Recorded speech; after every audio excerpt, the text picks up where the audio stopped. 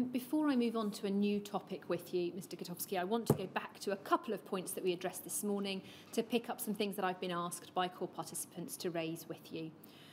If we could first of all, go back to WITN 5292101, please. It's the page 2, please. It's the memo that dealt with the anonymisation, the redaction of names of patients and doctors. There's 2 points I've been asked to flag up from that paragraph 3, one of which we did address this morning, but I'll pick it up again. Just at the end of, towards the middle of paragraph 3, it does indicate here that you had agreed with Sol, C5, and Treasury Solicitor that you would continue to remove the doctors' names and leave it to the plaintiffs to challenge. So just to flag that point, I think we did see that this morning. And then if we read on in the paragraph, I've been asked to flag that in your memo you said, if they do decide to challenge us at the next hearing set for the 26th of June, we may need to defend our position with affidavit evidence and possibly a minister's certificate. That reference to affidavit evidence and possibly a minister's certificate was a reference to a public interest immunity application, wasn't it? I believe it was, yes. And that at this stage, no such application had yet been made. No. But that in the course of time it was made and the redaction of the doctors' names was not challenged by the plaintiffs in subsequent PII discussions. That's right. And it's right that the underlying concern about naming the doctors was one of a concern about jeopardising the effectiveness of the reporting system, so public safety. It was a long-standing view of the licensing authority that the whole basis upon the yellow card scheme being so successful was the fact that patients and doctors were anonymised. There was a worry that if doctors' names appeared, then doctors would stop sending in yellow card information. And excuse me. And you said in your evidence that you thought that you had been asked by the Secretary of State that Wales and Northern Ireland shouldn't be included in the discussions. Could we turn up DHSC 001 6743?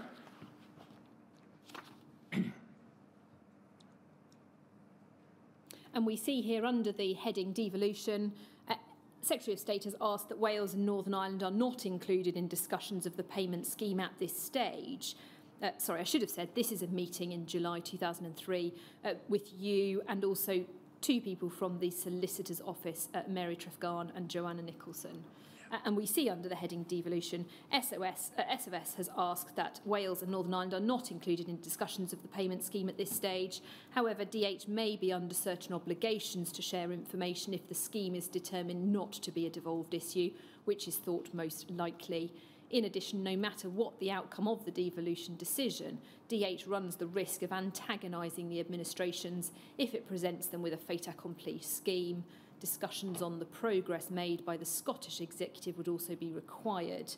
Sol agreed to confirm that this is not a devolution issue, clarify if DH is legally or honour bound to share information with the 2 administrations, and assess the possible impact should the issue be deemed to be a devolved issue, I think it should say, and Wales and or Northern Ireland refuse to join a scheme, complaints of discrimination, etc., then you agreed, over the page, to ask ministers for a steer as to when to involve the Wales and Northern Ireland administrations. Is this the document you were thinking of this morning? It was, yes. I knew I'd seen something.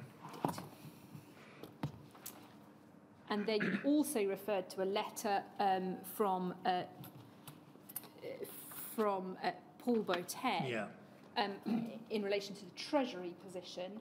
Could we turn to DHSC 001 4997 _116, please? This is a letter from Paul Boateng to John Reid, and we can see at paragraph 3 the conditions that were applied by the Treasury in relation to the scheme. that the DH agree to meet the full costs of the scheme from your current settlement, and that you agree not to make a claim on the reserve to meet these costs, or seeking additional funds to cover them in the forthcoming spending review, that there's discussion with Wales and Northern Ireland, and over the page, that you further agree and secure a similar agreement with the devolved administrations, that the Department of Health and devolved administrations will meet in full any future costs incurred should there be a legal obligation put in place, comparable payment arrangements arising from any compensation awarded as a direct result of the precedent set by the establishment of this scheme. Again, is this the document you were thinking of this morning from the Treasury? It was, and I think the two key things also is the first sentence on paragraph 4.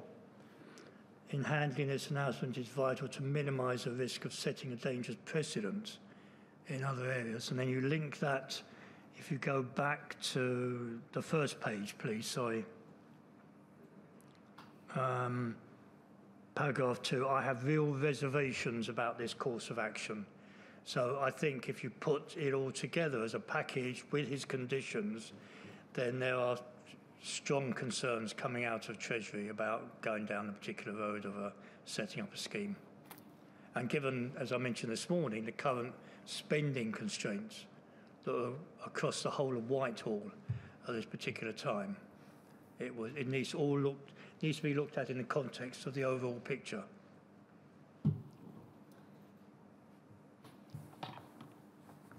You said this morning that the department were very clear that they needed to identify all those who were potential beneficiaries, including those who were infected by blood transfusion. What steps did the department take, or ask the Skipton Fund to take, to identify those potential beneficiaries? I was thinking about this over lunch, and I think what we may have done, but I can't swear to this, is that there's a look back, something called a look back exercise, the details of which I'm not 100% clear, but I believe that was part of the way of trying to identify potential recipients by going on the basis of this look back exercise. That's the only thing I could think of over lunch that that might have been done. Two other short points in relation to the Skipton Fund. In the McFarland Trust, user trustees were appointed. So some of the trustees were those who were also beneficiaries. Yep. Now, the inquiry is very familiar with the fact that the Skipton Fund was not a trust, so it didn't operate in the same way. Was there any consideration? That was on the basis of legal advice. It couldn't be a trust because of its charitable status. So because of the charitable status of McFarland. It's a slightly different point that I'm asked to raise with you. A slightly different point I'm asked to raise, and that is, was there any consideration given to how beneficiaries might be involved in the running of the Skipton Fund?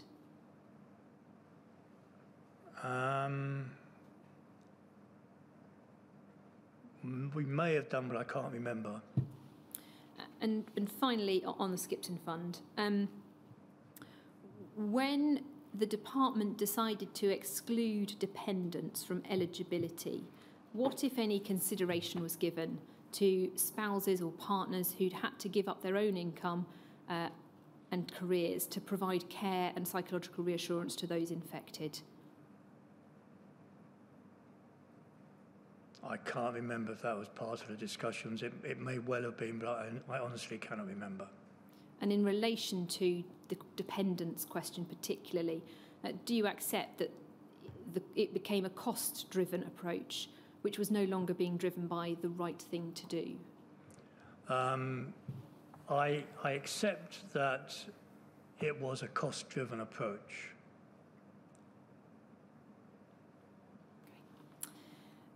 I want to move on to a completely different topic now, and that is relating to the Bergin report. This was the internal report that was commissioned before you started in your role as head of blood policy. Yes. dealing with the question of self-sufficiency. Yeah. It's right, isn't it, that the terms of reference were prepared before you took on your role? Yes. Then Paul, can we turn up DHSC 5541395, please?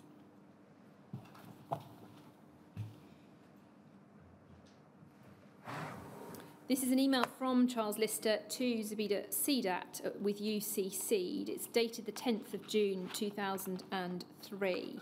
So very early doors in relation to your being in post. We can see that this is a response from Charles Lister in relation to a PQ, a parliamentary question. I think this was what you were referring to. I referred to that earlier on this morning, yeah. Where Charles Lister had got involved in an answer to a PQ because you were so freshly in post. Yeah, absolutely. And so we see here his response to Ms Sedat.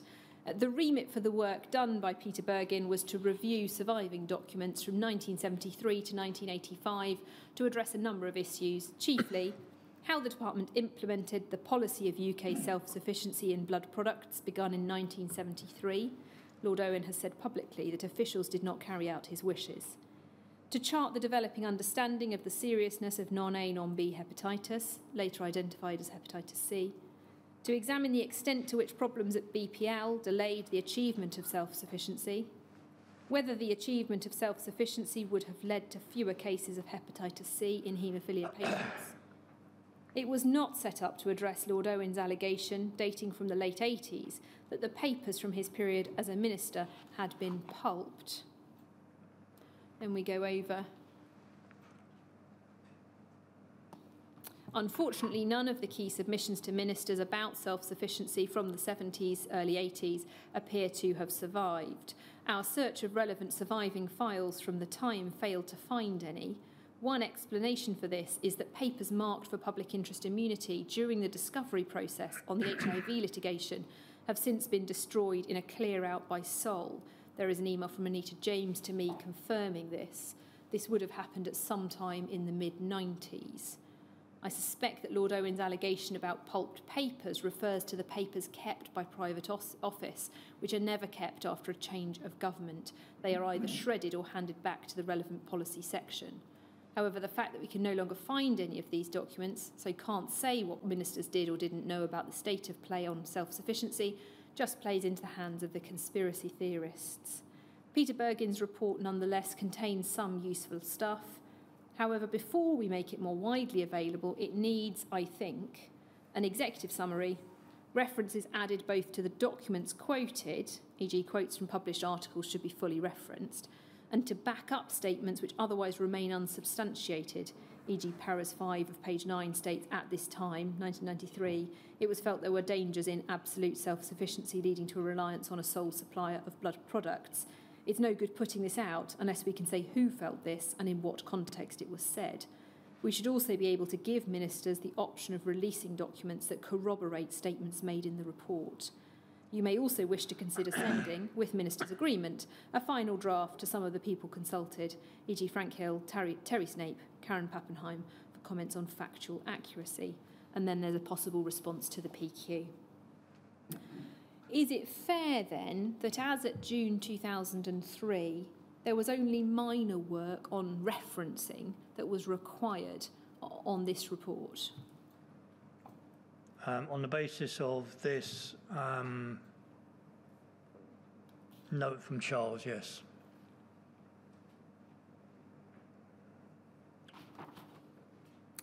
And then if we turn to WITN 5292051, please.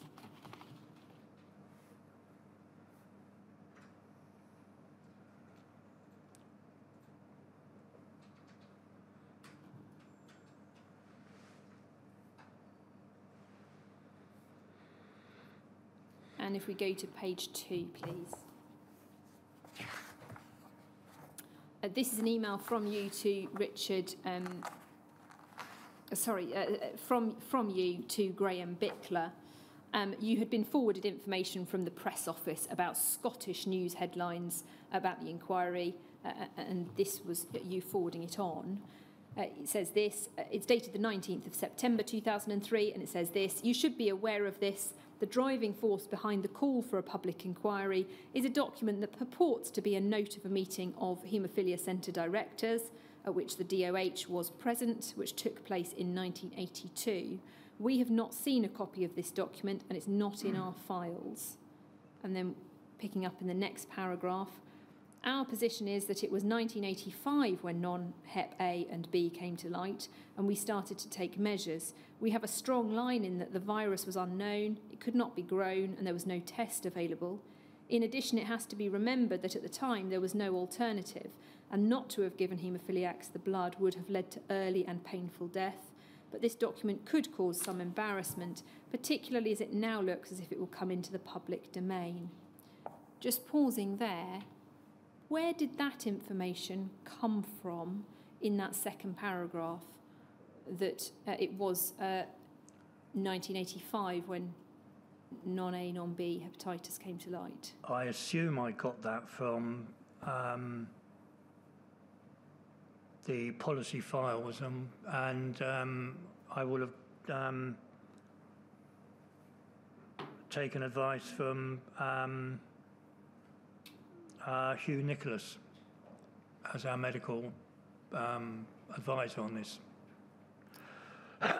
And then we get the final paragraph. This issue is at the moment concentrated in Scotland, but will clearly cross the border, so we must get our lines straight. I will put in hand some defensive work once we have the document. I can see marches down Whitehall and protests outside Richmond House on the horizon. At this point, not having seen the document that was relied on, why do you say you'd put in place some defensive work? Because I said once we have the document. Why was there an assumption at this stage that that work would be defensive? Because the information that was coming out from Scotland was that this document could be an embarrassment. Therefore, if that proved to be the case, then we would need to do a defensive briefing. So the defensiveness was about the embarrassment? The defensiveness was about what was contained within the document, just in case it was embarrassing. Was any thought given at this stage to the fact that the document might undermine what you understood the position to be and had set out in paragraph 2? Could have been, yes. But without having seen the document, we didn't know. I think that's what I'm trying to explore with you, Mr. Gutowski. Without knowing what was in the document, was there an assumption that it would be defensive? I think we need to put it into context of the fact that a lot of the information that was being, at the time, was being put into the public domain was highly critical of what various government departments had or hadn't done over the years. And there was an assumption, therefore, made that whenever such documents were threatened, that we were threatened with such documents, or such documents came to hand, that we would have to look at it on the basis of providing a defensive position on it, because otherwise they wouldn't be going to the press, if you like, with a document that was supportive of the line that we were taking. So it was just a pragmatic civil service approach that you consider putting up defensive briefing in case it is needed. In some cases it's not needed, in other cases it will be needed. If we move on then to SCGB 40262_116, please. We're moving on in time to October 2003.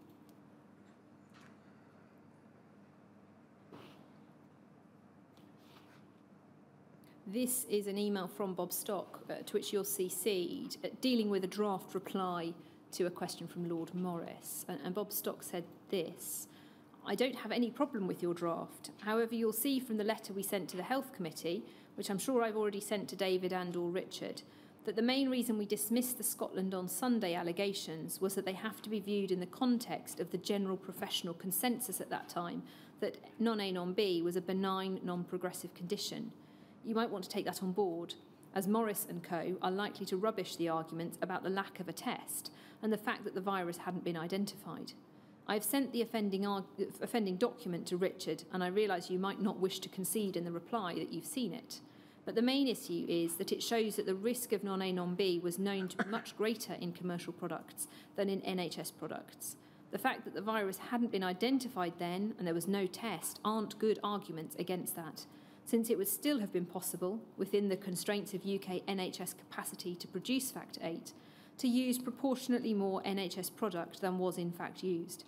The accusation that follows behind that is that we should have achieved self-sufficiency before we did. So the non-dangerous argument is central to refuting all this. Having seen this reply from Bob Stock, did that cause you to pause for thought about whether your earlier view was accurate? It would have done, yes. And do you recall taking any actions in light of that in relation to future lines to take? I hope that I would have done, but I cannot recall that I did.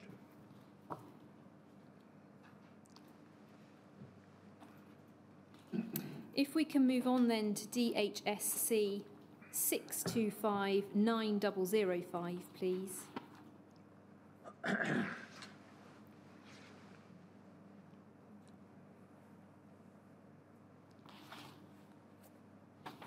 It's an email from you to Gerard Hetherington, and it deals with correspondence that Carol Grayson had written into the department with. We pick up the third paragraph. The call for a public inquiry into the accusation that the department knowingly allowed contaminated blood to be used is linked to the allegations of the shredding of Lord Owen's papers. We commissioned a review of the papers which show that Lord Owen's papers are missing. We believe they were shredded by solicitors during the HIV litigation. Just pausing there in relation to Lord Owen's papers, the Bergin report hadn't addressed that question, had it? No. So what was your source of information that that's what had happened? It was an exchange of emails between Charles Lister and Anita James in sole litigation. We carry on. Sorry, just before we move on from that, you didn't yourself do any further investigation into that question? I thought there was no need to. The exchange between Charles and Anita seemed to be so clear-cut that there didn't seem to be any need to revisit that issue. If we carry on reading, we agreed that we would meet with Melanie Johnson to discuss how best to make the findings of the review public. She was fairly robust about coming clean last time I spoke to her. Again, just pausing there, what's the reference to coming clean to? Publicising what was said. To actually saying that the documents were destroyed inadvertently, if I can put it that way, by solicitors following the HIV litigation. And then we carry on. I'd like to bring someone in to finish off the report in the sense of producing a chronology, cross-referencing the documents referred to, and clearing it with those consulted during its production. In addition, we need to produce an executive summary which could be published. It would also be useful if at the same time someone, i.e. Hugh Nicholas, could produce a subsidiary report on the issue of when non-A, non-B and hepatitis C was first identified and what decisions were taken at the time and for what reasons. This would give us an extra degree of confidence in our line that we dealt with hepatitis C as soon as we became aware of it. So, in terms of the practicalities of the report, this is March 2004. Yep. Is it right that nothing had happened about this cross-referencing, finalising the details since June 2003? Absolutely. And you said in your statement the reason for that was staffing pressures and the huge amount of work that your team were involved in. Absolutely. It was, we were, all of us were working exceptionally long hours trying to push other things through, and this was one of those jobs that ended up behind everything else. And I want to pick up this last suggestion in your email, that there needs to be a subsidiary report on the issue of hepatitis C. Why did you think that a subsidiary report was required? I think because of the concerns that had been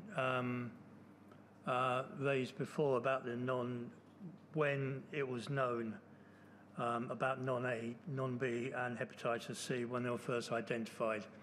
And if we were going to, somebody was going to do the work that we wanted them to do on the Bergen report at the same time, you could almost, if you like, kill two birds with one stone and look at these other issues as well.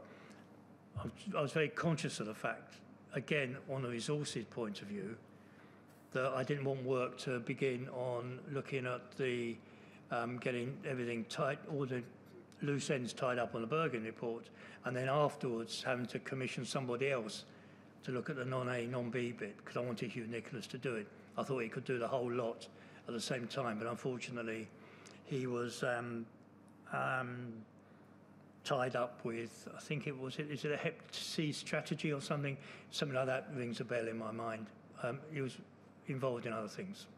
The suggestion that there needed to be a subsidiary report might suggest that you were uneasy about the findings in the Bergen report about hepatitis C. Was that how you felt, or was it might be that I wanted the extra confidence of having it looked at in detail again by somebody else. But not that I didn't have confidence in what was produced before. But you wanted the extra confidence of another medic having looked at it? I wanted the extra confidence, given the importance of the issue, yes. Almost like a second comfort blanket. And when you suggested that in the email, you were anticipating it being someone like Hugh Nicholas, who was a medic and, if I can put it this way, steeped in the issues. Who has been steeped in the issues, exactly.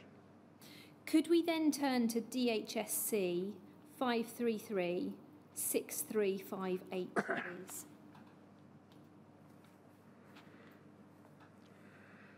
It's an email from you to Gerard Hetherington again, and there's lots of details about your team. But if we turn over the page to the end of the email, we have this final paragraph.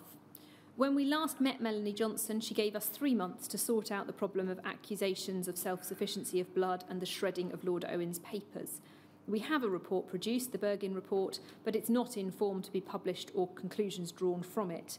We agreed I should pursue appointing a medical writer to redraft the report in a more robust form. I am meeting Adam Jacobs from a medical consultancy next Friday to see whether they're able to take on the work. Just pausing there, what did you mean when you said it needed to be redrafted in a more robust form?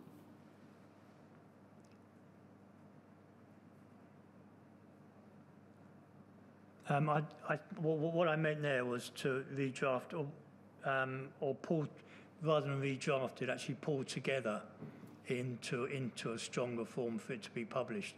Because when we first got the Bergen report, it wasn't in a format that was okay to put out into the public domain. It needed to be pulled together. I didn't use the word robust there in the sense of trying to strengthen up any of the conclusions that were, or to undermine any of the conclusions that were reached. And just in terms of the redraft, that might have suggested that you were seeking substantial changes to the report rather than finalising it or something like that. No, I think a better word would have been to finalise the report rather than redraft. That was bad drafting on my part back then. Then if we carry on in the paragraph, ideally I would have liked you, Nicholas, to get involved in assessing whether the decisions made at the time stand up in the light of the knowledge at the time and the information available. Unfortunately, he's tied up with work on the Hep C strategy and the Hep C payment scheme application form. If the consultancy firm feel they are able to do the work, the same question then applies: have we the money? Why were you considering using the medical writing firm to assess whether the decisions made stood up? Because if I recollect, I was advised that this particular company had the expertise of doing this type of work. It might seem somewhat unusual for a writing consultancy, a medical writing consultancy, to also address matters of substance. Do you have any recollection of your thinking or discussions you had about that? I don't, I'm afraid. My main concern at this point is just to get somebody in to do the work. Given the very strong steer we'd been given from Melanie Johnson.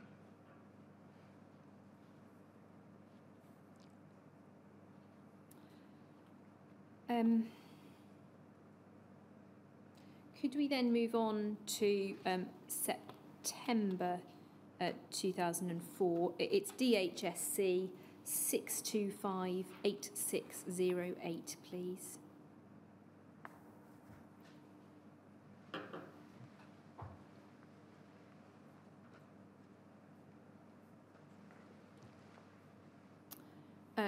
The bottom of the page, an email from you to Gerard Hetherington and Ailsa White.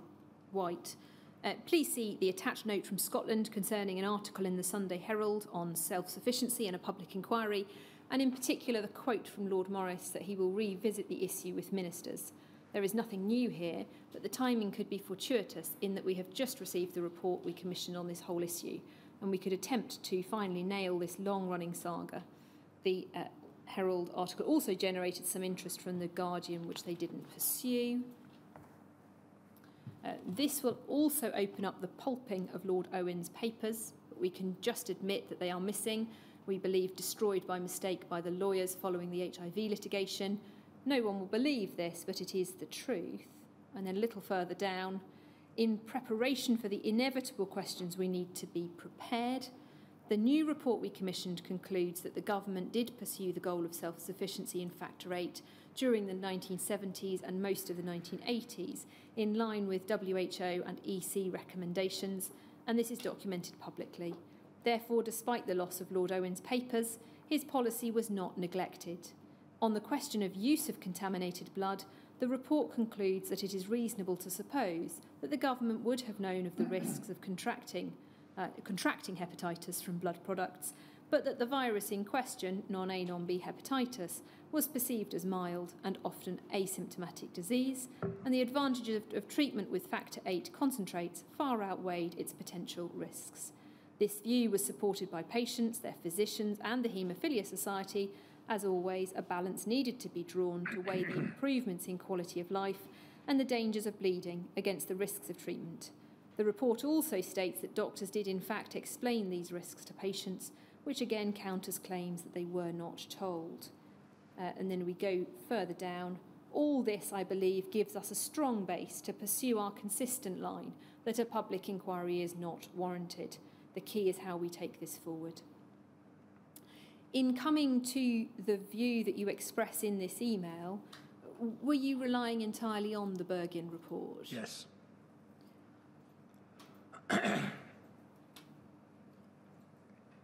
With the benefit of hindsight, do you think this is actually a matter that ought properly to have been considered within a public inquiry rather than within an internal report? On the basis of what I had determined from the Bergin report, I wasn't persuaded that a public inquiry would find at the time anything extra to lead to a change of lead to a change of position. So I was persuaded at the time, as I've said here and in numerous other documents which have been presented to me, that I didn't think a public inquiry was warranted at the time. Hindsight is a wonderful thing. I don't know what has transpired since my time in the blood team, or what extra evidence has come to light since my time in the blood team, which has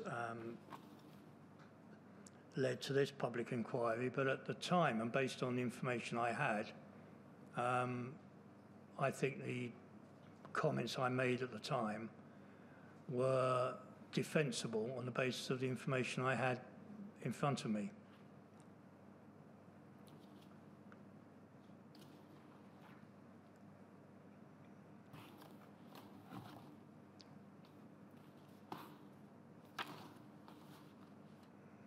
Sorry, if I can just have a moment, sir.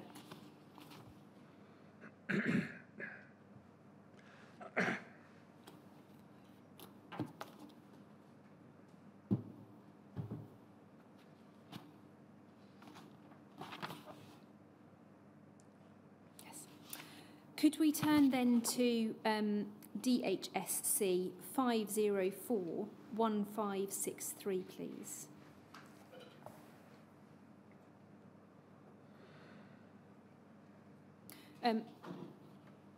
It's an email from you, I think, to Ailsa White. Thanks for passing this on, Carol. She was forwarding on a copy of a letter from Carol Grayson.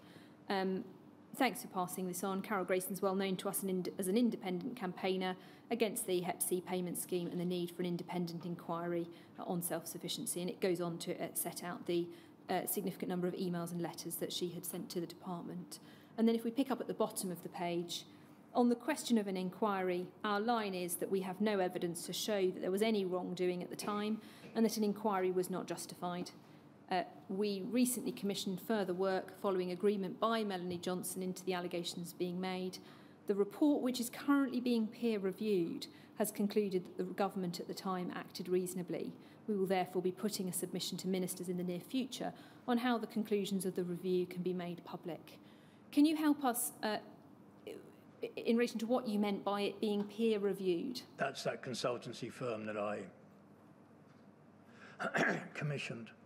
So there wasn't a further process of any of Hugh Nicholas or any external medics, apart from the medical writing consultancy, looking at it? No. To whom were they peers? Peer-reviewed suggests that somebody of equal status to whoever whose views are being considered is looking at it. Who were the medical consultancy writing team? Who were they peers of? Peter Bergin, the author of the report. Yes, I see. Thank you.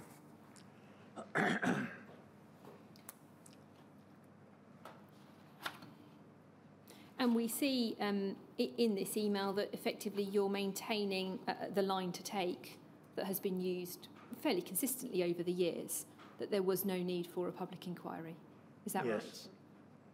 And I think the important point to note is that at no point in any of the correspondence and communication did senior officers or ministers challenge the position that I was putting up. It might be suggested that there was a line to take. There had been a line to take for a number of years, and that line was being stuck to by the department. It could be suggested irrespective of the information available to you. What would your response be to that? I would say that we were sticking to the line to take because that was the position on the basis of the information we had. I mean, as I mentioned this morning at the very beginning of proceedings, that if something had come to light on a well-established policy that meant that that policy needed to be changed, then consideration would have been given to changing it.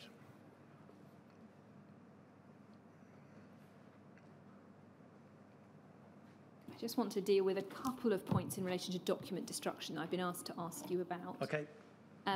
First of all, in relation to Lord Owen's papers, we looked at the briefing note that Charles Lister did for you when you took on the role, and there's nothing in there that refers to Lord Owen's papers or the question of what happened to them. Do you recall discussing with Charles Lister anything about that? I don't recall. And then if we can turn to WITN 5292003, please.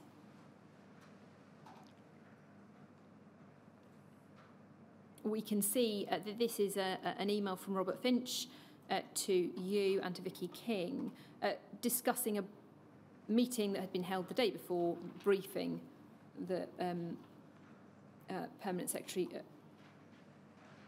in relation to outstanding issues on blood. And towards the end of the page, we see Lord Owen, not a priority. Was that, firstly, do you recall that being discussed at the meeting? No, I don't recall it, no. I mean, we discussed, as you can see, so many things.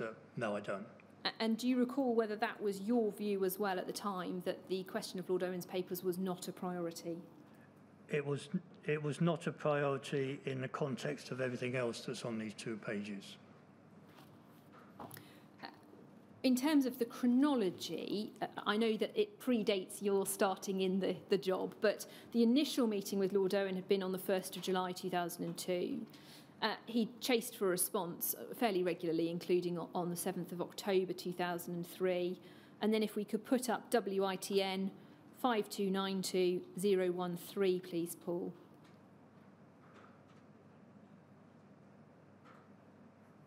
We see the response dated the 17th of March 2004, and if we turn the page, we see the paragraph at the top. I'm aware that an informal review of internal papers was commissioned by Yvette Cooper in 2002. I've been advised that the review is being undertaken by the Department of Health to clarify the facts surrounding the drive for UK self-sufficiency in blood products in the 1970s and 1980s. The review is based on papers available from the time. The review does not address why papers from your private office at the time may have been destroyed. Can you help us at all as to why the review didn't address why papers had been destroyed? No, I can't help. Sorry. When you were told that Lord Owen's papers had been shredded by Sol, were you told about any other document destruction, such as the GEB files? No, GEB files means nothing to me. So the general blood files? Oh, right, sorry. No, I wasn't told. And were you told about the destruction of papers, Dr. Mehta's private papers, apparently by Ms. Sampaio? I wasn't told about anything about that at all.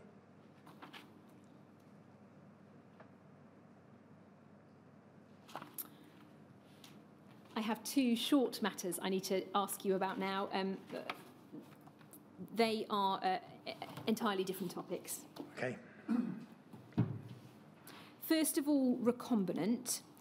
Your statement describes in some detail your role in relation to the recombinant rollout, so I only have a few questions that I've been asked by core participants to ask you about.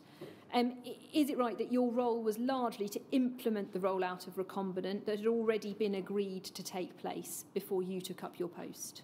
That's right. I took on the role as chair of the recombinant working group, whose role was to drive forward the rollout, yes.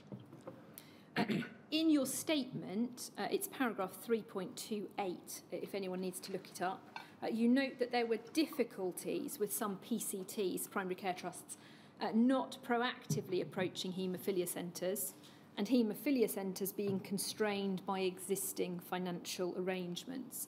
Can you help us with what the issue was in relation to that? I'm afraid I can't, sorry. And do you recall whether that difficulty was something that had been unexpected? I got the impression that it was unexpected, yes. Well, when I took over the responsibility, I thought that things were fairly well resolved, any issues, and it would have been just a question of driving things forward to a good conclusion. You also describe in your statement that the programme of recombinant rollout was subject to a budget cut in July 2008, and you've described the budget cut as arbitrary. From your statement, it reduced the budget from £21.3 million to £17.7 million. Do you have any awareness of why the budget was cut so significantly at that time? I think it was just an arbitrary cut across the whole of Department of Health and Whitehall. And just for completeness, you were able to lobby the head of finance, lobby is perhaps the wrong word, encourage the head of finance and get the budget restored? I think lobby and encourage are two good words, yes. And we managed to get it reinstated with conditions, but we managed to get the money reinstated. And then finally, VCJD. Again, you've addressed this in detail in your statement, so just a couple of points that I've been asked to ask. You were an observer at the MSBT meetings. Yes. And so you attended the meeting on the 22nd of October 2003, where the MSBT decided that the theoretical transmission risk of VCJD had to be weighed against the detrimental effect on the blood supply if you were to defer or exclude transfused donors. Is that right, that you were at that meeting? I was at that meeting on the basis of, I was shown the minutes of that meeting, which showed me there, yes. And at the October meeting, the inquiry's already heard that at that time they felt the balance tipped against deferral or exclusion. Yeah. You were then also in attendance at the extraordinary meeting in January 2004, at which the MSBT advised that previously transfused donors should be excluded because by then there had been a case of transmission, a suspected transmission of VCJD by blood. Yeah. I've been asked to ask you what role the Department of Health had in ensuring that the advice of the MSBT was implemented once that decision had been taken that donors, previously transfused donors, should be excluded. MSBT was an advisory committee to the Department of Health, so they advised the Department of Health. So the blood team provided a secretariat to MSBT. So I attended meetings as an observer, clearly, but also as part of the secretariat. And it was our role to transmit, that's the wrong word, sorry. My role to forward the recommendations and comments of MSBT to the relevant parts of the department, namely Chief Medical Officer and other interested parties. So, you know, we acted as the Secretariat, and we also provided support to Lindsay Davis, who was the chair of the committee. And so in terms of your own personal role, would it be fair that it was a conduit role of passing information on to those? It was a conduit role, and if the committee asked me any questions with regards to policy matters that I was able to answer, then I would. But I didn't take a proactive role in their deliberations because I just wasn't competent enough. I mean, these were eminent experts within their field. And in terms of implementing that advice, was that something that was under your remit, or did it go elsewhere?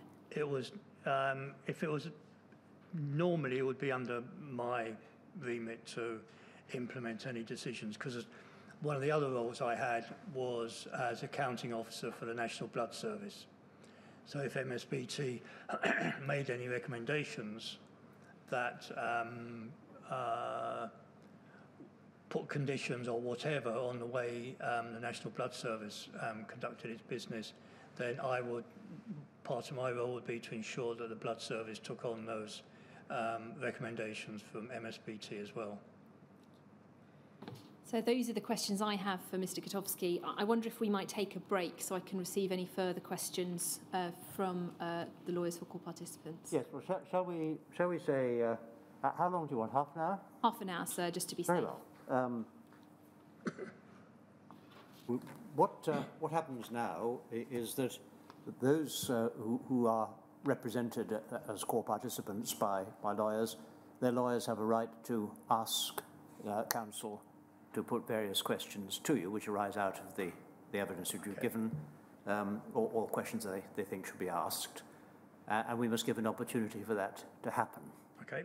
So that will happen. I can't promise it'll be necessarily exactly half an hour from now, but let's say not before 3:20. That allows you plenty of time to have a cup of tea or whatever, and soon after that as we can, and Council will then put the additional questions to you.